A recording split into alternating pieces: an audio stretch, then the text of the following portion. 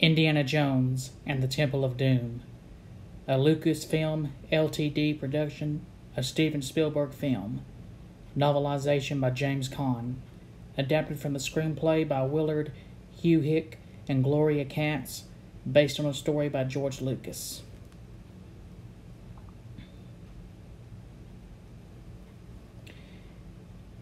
Chapter 1. Out of the Frying Pan. Shanghai, 1935. The nightclub had that wild and smoky air. Ladies and gentlemen, and not so gentle men of every nationality, and some no nation would claim, sat, formally attired, at tables that were scattered around the dance floor. Cigarette girls with long legs, bouncers with long faces, exotic food, tuxedoed waiters, laughter soft and loud, champagne and broken promises, and opium lacing some of the tobacco that was the flavor to the smoke. A decadent place in a time of deep decay, but still tres gay, like the last party before the apocalypse. In a few years, the world would be at war. Along the side wall, deco curves and oriental arches weaved around to form private booths or step-up balconies. The bar was off to the back. Up front, beside the kitchen doors, stood the bandstand, slightly raised, and beside it, directly before the dance floor, was the stage.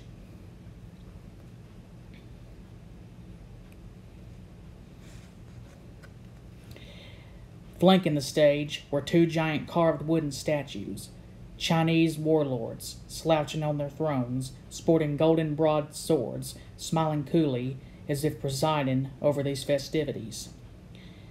Beside the stage-left statue, an enormous gong hung by two thick cords from the ceiling almost to the floor.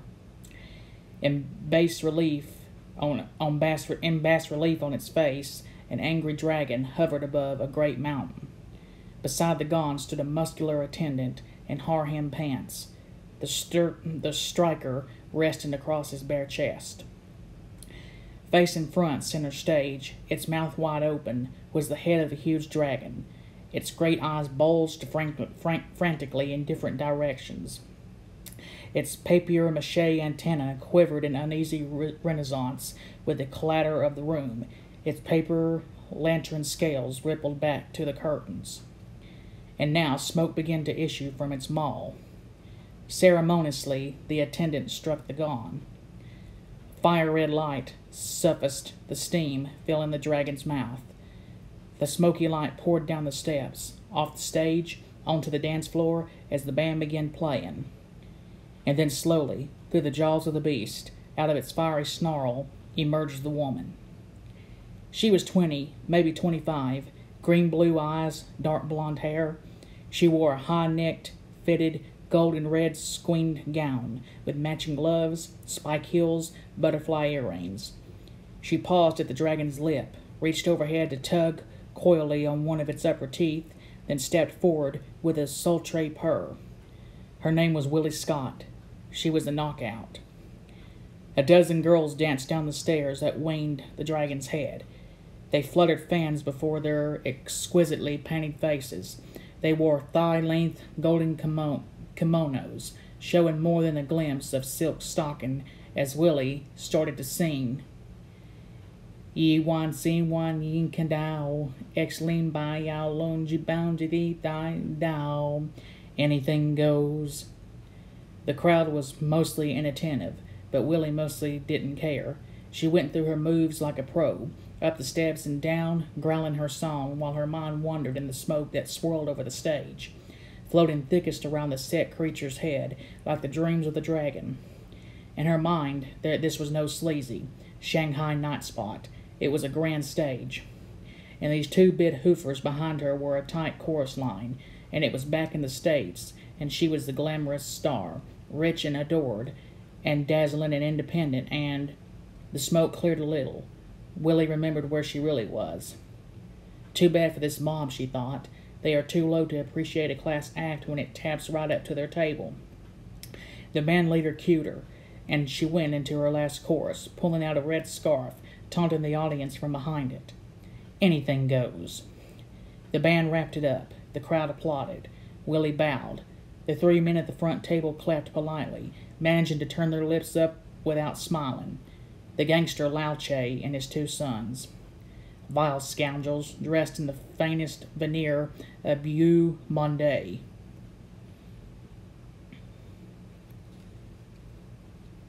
Willie winked at them, or more specifically at Lauche, who was currently her meal ticket. He nodded back at her, but then something else caught his eye and a shadow held his face. As Willie ran back upstairs and off stage, she followed Lauche's gaze to see what it was that engendered his disfavor. It was a man entering the club, walking down the staircase at the back of the room. He wore a white dinner jacket with a red carnation in the lapel, black pants, vest, bow tie, shoes. Willie couldn't see much more than that, except that the man seemed to carry himself pretty well. He gave her a bad feeling, though. She wondered if he was some kind of cop. She saw him reach the bottom of the stairs, where he was greeted by a waiter, just as she made her exit off stage. Her last thought on the matter was, well, he's pretty, but he looks like trouble. Indiana Jones stepped off the elevator and walked down the stairway into the Club Obi-Wan just as the floor show was ending. He watched the 12 red and gold-clad dancers scurry out of sight to loud applause, smiled to himself. Hey, don't run off now, ladies. I just got here. Nonchalantly, he finished, descending the stairs, but his eyes scanned the room like a chary cat.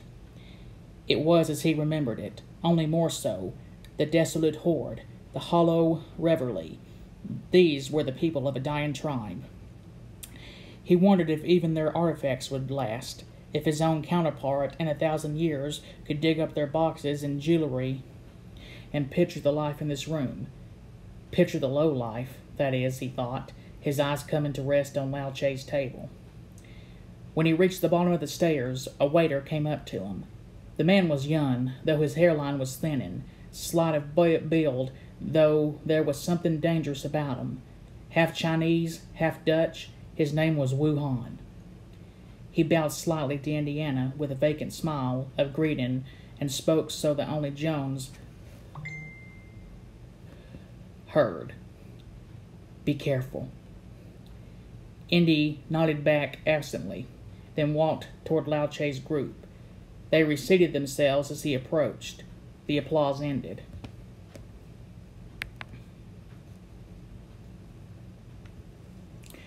Dr. Jones, said Lauche.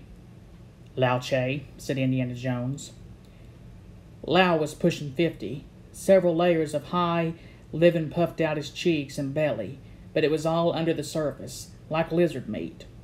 He wore a black silk brocade dinner jacket, black shirt, white tie. His eyes were heavily lidded, reptilian. On his left finger he wore the gilt signet ring of the royal family of the Chain dynasty. Indy noted this with professional admiration. To Lauche's left was his son, Kokon, a younger version of the old man, stocky, impassive, ruthless. On Lauche's right sat his other son, Chen. Chen was tall, thin, almost to the point of ghostliness. The white scarf hanging loosely around his neck made Indy think of the tattered swaddling that sometimes clung to long, shriveled corpses. Lau smiled at Indy. Ni Chen Lai Helma? Chen and Kokon laughed malignantly. Indy smiled in return.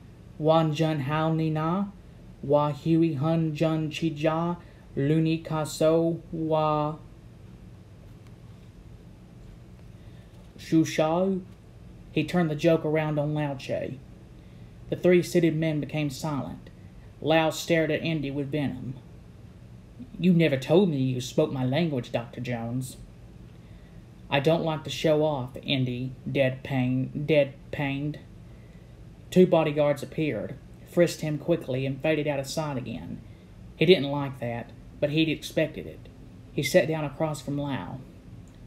A waiter arrived at the table with a large dish of caviar and a bucket of chilled champagne, which he set beside Lau. The smile returned to the crime lord's face. For this special occasion, I have ordered champagne and caviar. He stared at Indy with a strange intensity as he went on. "So it is true, Dr. Jones. You found Nuhachi." Indy leaned forward slightly. "You know I did. Last night one of your boys tried to take Nuhachi without paying for him." Kokon brought his left hand up and rested it on the table. It was newly bandaged. It was newly missing an index finger. Lao Che seethed, nodding. "You have insulted my son." Indy sat back. "No, you have insulted me, but I spared his life." Lao gazed at Indy like a cobra at a mongoose. "Dr. Jones, I want Nuhachi." He placed a wad of bills on the lazy Susan that occupied the center of the table and spun it around until the money rested in front of Indy. Indy put his hand down on the pile, felt the thickness of the wad, converted his estimate to dollars, came up short. Way short. He revolved the turntable back to Lau and shook his head. "This doesn't even begin to cover my expenses, Lau. I thought I was dealing with an honest crook." Kokon and Chen swore angrily in Chinese. Chen half stood.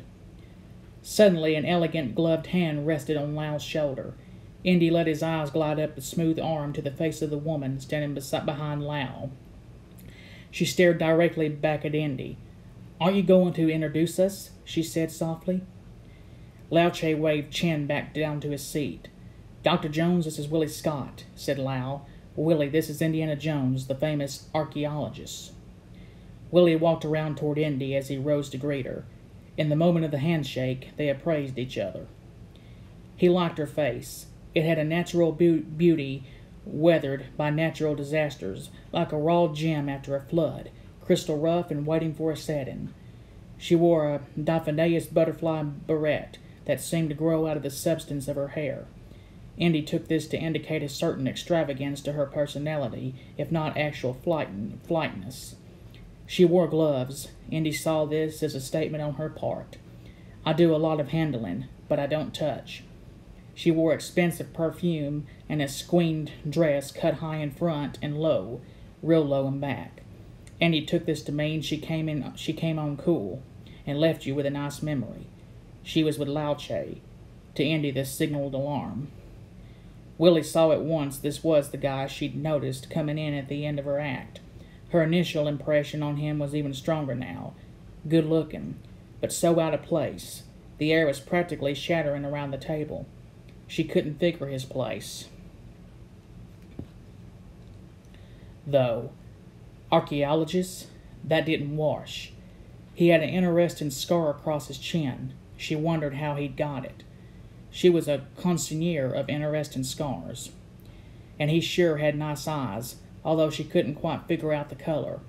Sort of green hazel gray sky with gold flecks, clear and hard and finally unreadable. Too bad, really. Anyway, you sliced it. He looked like 7 miles of bad road. She let her stare drift from his interesting scar to his unhazel eyes. "I thought archaeologists were funny little men always looking for their mommies," she teased. "Mummies," he corrected. They sat down. Lau interrupted their brief conversation. "Dr. Jones found Nuhachi for me and is about to deliver him now." Indy was about to reply when he first felt and then saw the small round mouth of Kokon's gun pointing at him, waiting to speak. Indy didn't want to hear what the pistol had to say, though, so he grabbed a 2-pronged carving fork from a nearby trolley as Willie was talking. "Say who's Nuhachi?" she asked innocently, still unaware of the imminent explosion. In the next moment, she became aware. Indiana pulled her close and held the fork to her side. Willie held her breath a moment. To herself, she said, "I knew it, I knew it, I knew it." To Lau, she said, softly but urgently, "Lau, he's got a fork on me." Indy spoke in monotone to Kokon. "Put the gun away, sonny." He increased the pressure with his weapon. Willie felt the prawns dent her skin. She strove to keep the fear out of her voice. "Lau, he's got a fork in me." She didn't think he'd actually use it, but you could never tell with men and their toys. Lao Che gave his son a look. The boy put the gun down. Indy pressed. "Now I suggest you give me what you owe me, or anything goes." Then to Willie, "Don't you agree?" Yes, she whispered icily. Tell him, Indy suggested. Pay the man, she told Lau. Without saying a word, Lau took a small pouch from his pocket, put it on the turntable, sent it around to Indy and Willie. Indy motioned to her with his head. She picked up the sack and emptied a handful of gold coins out onto the table. Indy was stone-faced. The diamond, Lau. The deal was for the diamond. Lau smiled, shrugged defeat, took a squat silver box from his vest pocket, put it on the turntable. In the moment that Indiana's eyes were focused on the box, Ko Khan tipped a tiny bottle of white powder into the champagne glass beside him, and as the turntable passed him on its way to Indy, Ko Khan set the glass down on it, next to the coins in the silver box. When the catch arrived before them, Willie opened the box. Inside was a hefty yet delicate diamond. "Oh, Lau," she breathed. Diamonds were her delight in Howland Demon. They were hard but brilliantly lovely. They were clear, they held every color. They were the magical reflection of her very self. And yet they were immensely practical. A diamond like this could make her rich and blessedly independent from jerks like the yo-yos at this table. Indy stabbed the fork into the table and picked up the jewel, pushing Willie away on her chair, back to her original position. She stared at him frostily. "You are a real snake." She finally placed the color of his eyes. He ignored her to examine the gemstone. Perfectly cut, each faucet representing a different plane of the ancient universe, unflawed, unmarred, unyellow. The university had been hunting a long time for this little bauble. "Now," hissed Lao Che, "bring me new hachi."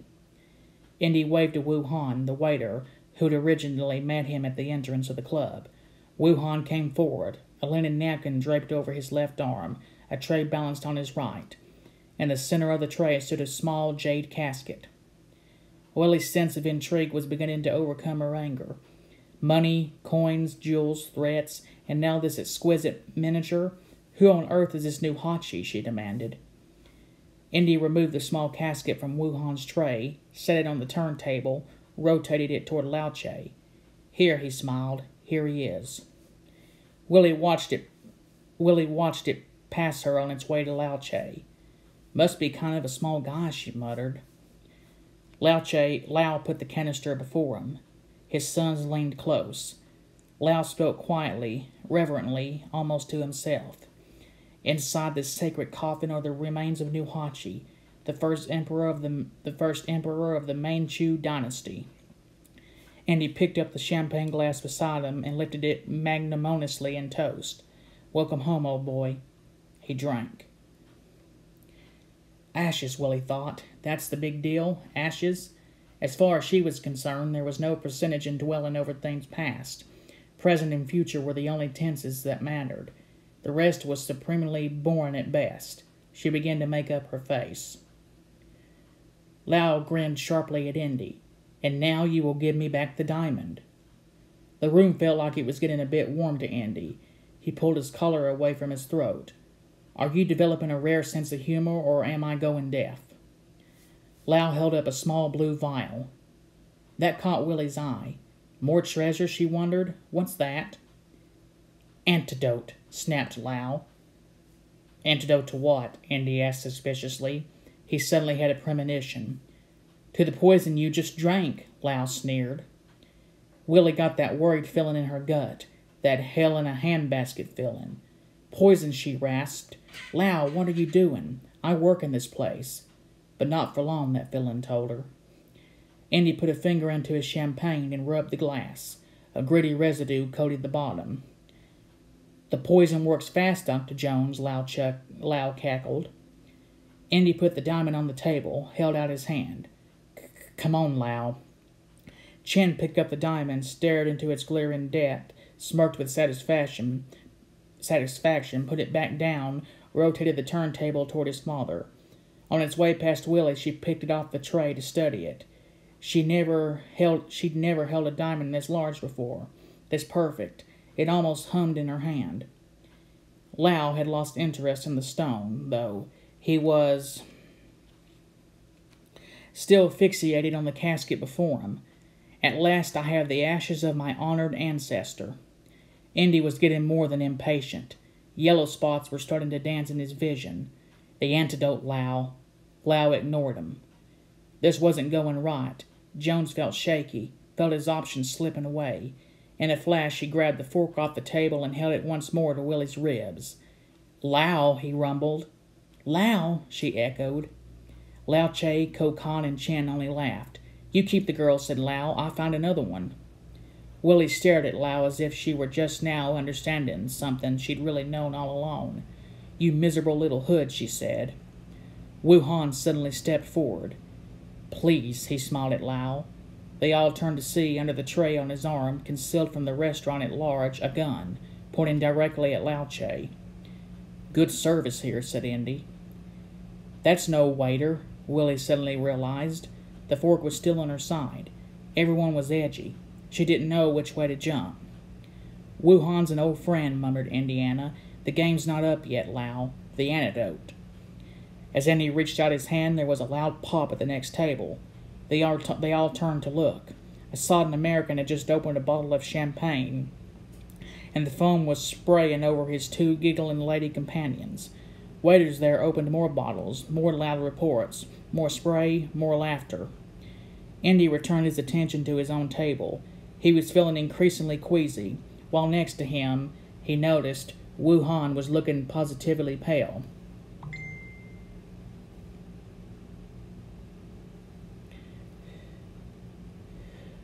Wu Han was looking positively pale. Wu Han, was it? He began, but before he could finish, Wu Han collapsed to the table. It was only then that Indy saw the smoking gun in Chan's hand, withdrawn under a napkin. Indy, gasped Wu Han. As Wu Han fell forward, Indiana stood, grabbed him, and lowered the wounded comrade into his own chair. Don't worry, Wu Han, he whispered. I'm going to get you out of here. No, not this time, Indy, the dying man choked. I followed you on many adventures, but now into the great unknown mystery I go first. And so he died. Indy laid his friend's head down on the table. He felt flushed, sweaty. Lau could hardly contain his glee. Don't be so sad, Dr. Jones. You will soon join him. Indy's legs suddenly became quite rubbery, and he staggered backwards. Kokan chuckled. Too much to drink, Dr. Jones? Indy stumbled back farther, colliding with the drunk at the next table. Even the deathly gaunt Chin smiled to see their startled faces peering dizzily at each other. In a rage, Jones pushed the drunk away, bumping into another waiter who was serving the adjoining table with a trolley serving liquor-soaked flaming pigeons on a skewer.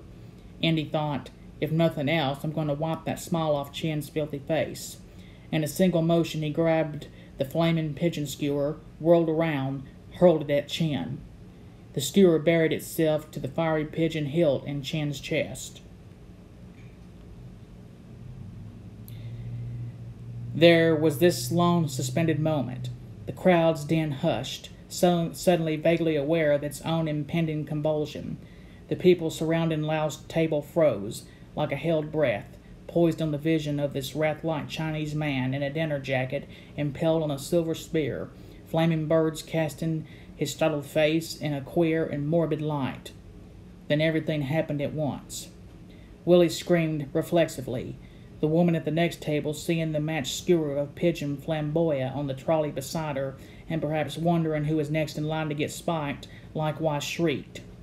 The rest of the restaurant exploded in chaos. Shouts, breaking glass, running, confusion, like the inside of Pandora's box before the lid was removed. Indy dove across the table to grab the small blue tube of antidote, but it skittered over the glassy surface off onto the floor. Indy found himself face to face with Lau. He grabbed the vile gangster by the lapels and snarled hoarsely at him. Ho Wai Ji Fan Yan, very bad against law person. Ni do gok yi, spat Lau. Foreign beggar. Kokan grasped Indy around the neck, but Jones cold-cocked him with a left hook. One of Lau's henchmen pulled Indy up from behind, and in so doing, kicked the vital blue liquid across the floor. Kokan's gun fell under the table. A number of issues were racing through Willie's mind at this point. Lau was a scum she was glad to be rid of. She could forget about keeping her job at this place. She'd been right about this Jones character from the beginning, and if she kept a cool head, she might just get away with the diamond. She stuck her hand into the tray on the table, picked up the diamond. She hardly had time to fill it, though, for Indy and the henchman he was wrestling crashed by her, knocking the jewel out of her hand onto the dance floor. "You fool!" she gasped, talking simultaneously to Indy and herself, and dove after her fleeting fortune. The band began to play, as if they thought the party was just getting rolling. Indy rolled onto the next table with Lau's guard. The strong arm punched him in the jaw, stunning him. Indy swung back blindly, striking the cigarette girl who'd fallen on top of them.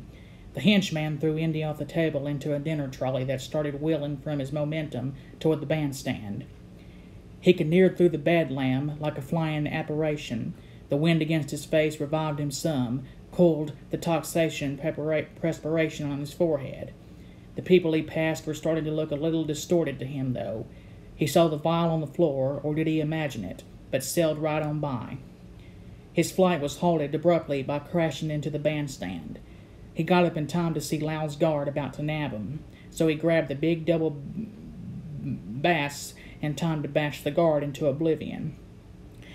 He stood there for a moment, getting his bearings, when his eyes fell upon the vial lying out there in the midst of the melee. He jumped for it. In that moment it was kicked away. In the next moment Indy came up on his hands and knees, facing Willie on her hands and knees.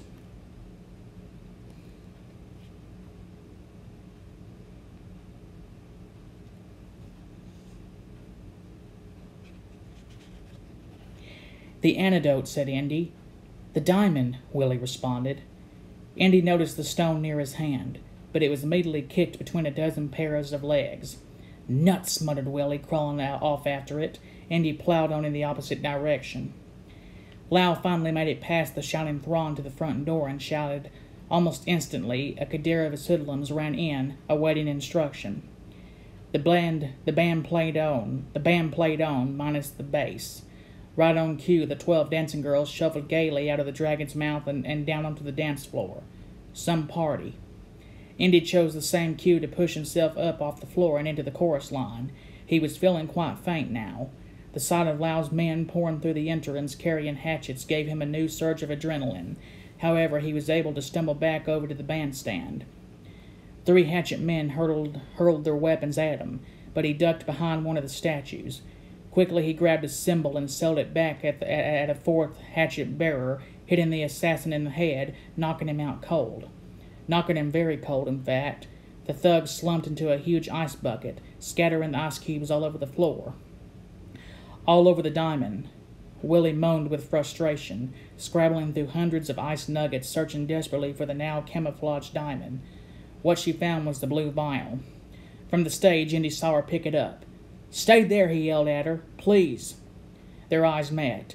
It was a moment of decision for Willie. Who was this guy? He'd come into her life 10 minutes ago, come on to her, held a fork on her, given her a touch of her first major league precious stone, cost her her man, no loss, and her job, no sweat, and now she held his life in her hand, and he did have those eyes. She stuck the vial down the front of her dress for safekeeping. But no way was she going to stop looking for that diamond. She trudged off once more through the piles of ice. Kokon woke up. He found his gun on the floor, turned slowly, saw Indy. Still a bit unsteady, he raised the gun to fire across the room. Indy saw him in time, though. He backed up the side of the stage, pulled the release rope hanging there, and then madly, with dream slowness and a sense of disjointed dream logic, balloons began floating down from the ceiling. Hundreds of colored balloons. Kokon lost sight of his target behind the curtain of this stately barrage. They obscured everything in their steady, deliberate drift. Indy moved laterally toward the place Willie had recently occupied. No Willie there, though, only 2 more thugs. One karate chopped him, but he put the goon down with a jab to the solar plex. He threw the other one into an angry waiter and slumped against the balcony wall. The poison was eating him up. He felt ashen pale, trembly. His stomach was cramping, and he wanted to pass out. No, No, he had to find Willie. He had to get the vial. He threw a glass of cold water on his face. It helped a little.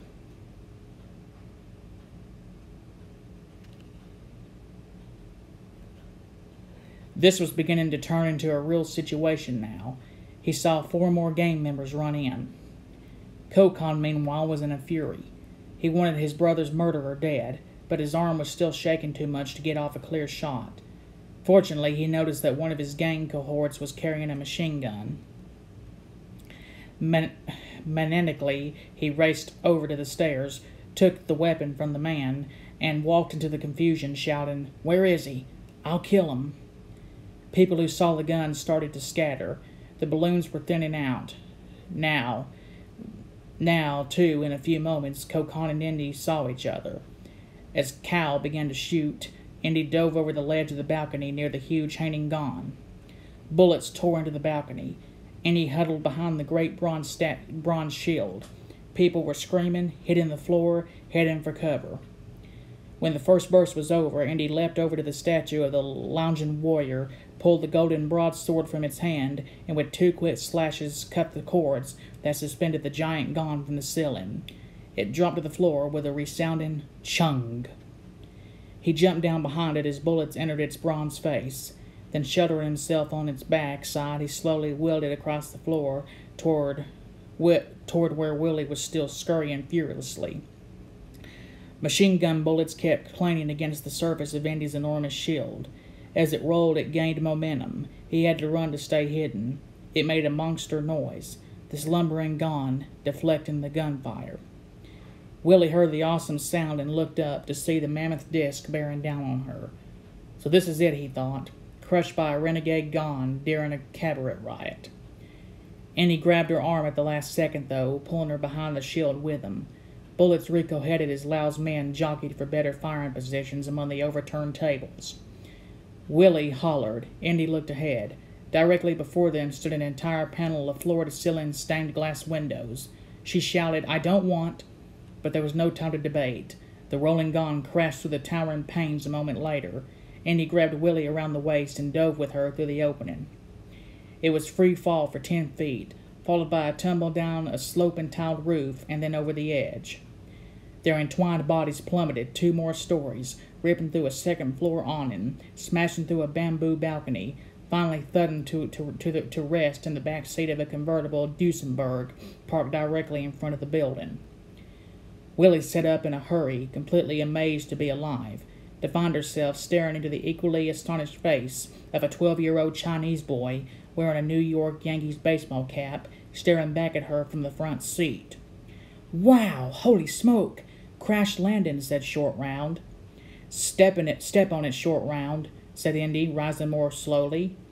"Okie dokie, Indy," said the kid. "Hold on to your potatoes." With a great grin, Short Round swiveled around, turned his baseball cap bill backwards, and stepped on the gas. Tires squealing, they tore off into the Shanghai night.